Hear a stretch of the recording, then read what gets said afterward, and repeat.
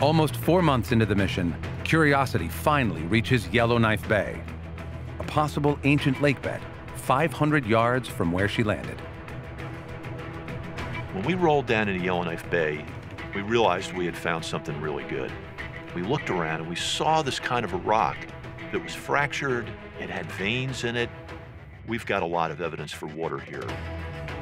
With its laser, Curiosity zaps one of the veins, and from the puff of smoke, can see that this is a mineral with water inside. And it was just one more piece of a story that says there's a history of water here. And where there's water, there's a potential for life. Curiosity's drill is a crucial but potentially dangerous tool. Every time we take the robotic arm and we put it in contact with the surface of Mars, we all get a little nervous, because the last thing in the world you want to do is have the rover slip a little bit and break something on the arm, break an instrument off, break one of the joints.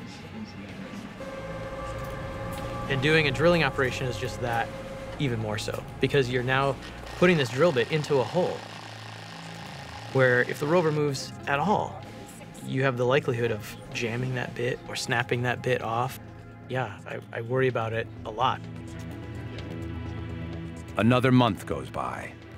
Then finally, they're ready to drill and find out what this rock reveals about the story of life on Mars. We drilled, and it was amazing. We drilled this rock, and when the powder came up, the powder was gray. It had sort of a grayish-greenish color. We're so used to seeing red rocks everywhere, suggesting everything is oxidized to this rusty iron color. Not a good place for organics. You know, when you oxidize and rust, you also oxidize the organics away.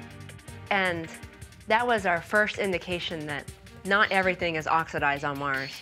These rocks have something else going on in them. It was sort of like this window opened, and we knew that some of this record that we're after has been preserved. First, they analyze the powder to see what the rock is made of. And when it came back, it shocked us. We've got the clay mother lode. This is 20% clays. And the great thing about clay, it's not acidic, it's not some extreme environment, and you're looking at this thing, and it could have been a freshwater lake. This is one of the things they came looking for. A place that once had everything life would have needed.